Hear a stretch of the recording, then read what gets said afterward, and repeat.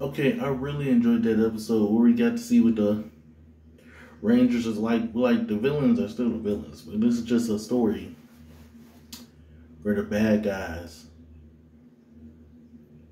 are trying to win essentially because their boss is gone. But we finally get to see what they.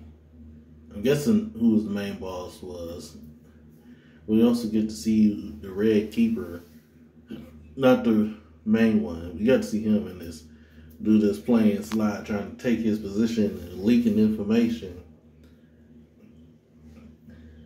I mean, he got what was coming to him. He was trying to play the game. I ain't feel bad for him. Like, he was being a snake. But these Rangers also, well, at least Red, are crazy. But they haven't done anything necessarily villainous to like humans. To the monsters, to a degree, yes.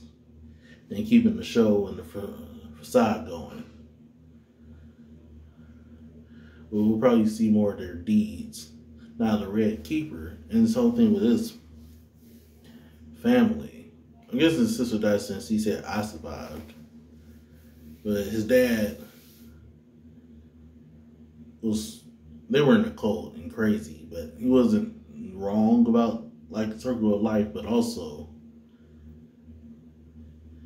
he wasn't this. I mean, he was right about the Rangers to a degree. So, but he was also crazy and a bit of a fanatic, religious cult. So that didn't help. And his son, who was believing in him, but also liked the Rangers, he knows what they are. And he wants to change that. And then our MC wants to take them out. And now, they're friends. They're basically friends now. After this, rivals. And see who can accomplish what first. Then Yellow just she doesn't like predictability, essentially. Because the whole analogy that you know who's going to be the main girl at the end. But she doesn't want the villains to keep losing. Because that's too obvious.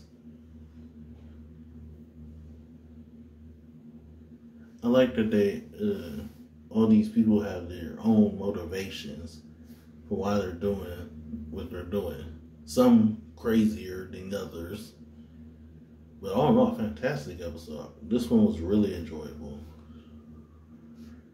And I like how the main Blue Ranger was thinking about the situation too, and his assistant too. A fighter, but also scared, but willing, and isn't like a fool either. Really good. Can't wait to see what happens next episode.